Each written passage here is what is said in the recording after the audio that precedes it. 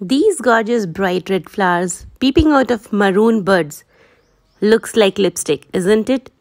This is how they got its name. Its scientific name is Aeschynanthus and commonly known as lipstick plant. It's a unique flowering plant which blooms from spring till autumn and goes dormant in winters. Ideal for hanging baskets as its roots are shallow and the flowers bloom in bunch which looks beautiful. The plant belongs to tropical weather, so it needs more water. Whether you are growing in hanging baskets or in garden, make sure you water them on daily basis.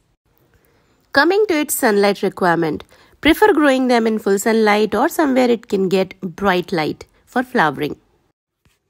This plant can be easily grown from a stem cutting. So if you get a cutting from your neighborhood, grow them in hanging baskets, and its flowering season is round the corner.